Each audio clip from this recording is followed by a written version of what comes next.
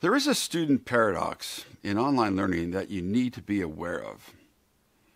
And the following warning is something you need to continually come back to. You will never please them all. While you will have many students who skip links or information, work through the resources in any order, and email, call, or text you with questions that reveal they haven't opened up the course, you will also have some students who meticulously read every word and go through every resource in a linear sequence. Your word selection and order will play into their anxiety and will lead to many, many questions. Even the use of a phrase like Module 1 activity instead of Module 1 assignment may cause some students to question what you're asking them to do.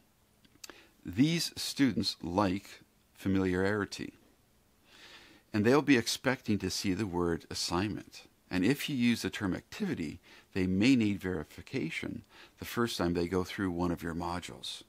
Remember, you can't please them all. Your students will always experience cognitive dissonance, so you need to decide where you will use this learning angst as part of the learning process. Since I most often use a cognitive social constructivist learning philosophy, use an outcomes-based education approach that uses authentic learning opportunities rather than the typical competency-based assignments, I will use terms like activity, authentic learning opportunity, instead of assignment.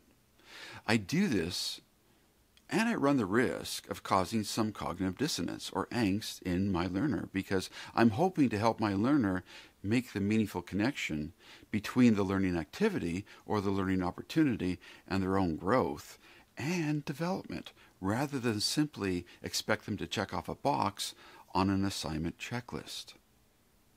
This is why one of the first things that we ask you to do in the design process is get very clear if you are using outcomes-based or competency-based education.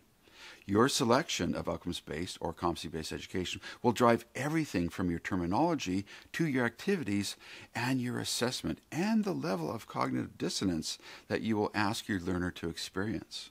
Most students are familiar with the behaviors control of competency-based education and the prescriptive step-by-step approach of this information transfer model. So if you're looking to move into higher order analysis, synthesis, and creation that are part of outcomes-based education, then you'll also have to help your students to move away from what they're comfortable with and into the authentic learning opportunities and activities of this constructivist approach. If you're going to do this, you must inform your learner.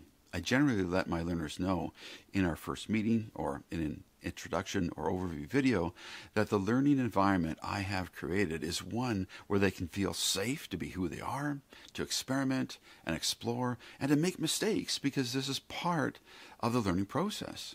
But I also warn them that I will be challenging them and that deeper learning will cause cognitive dissonance, which will more than likely make them somewhat uncomfortable. Yes, deeper learning can be uncomfortable, but I also assure my learners that they will get used to these feelings and to recognize that this is just part of the learning, growth, and development process.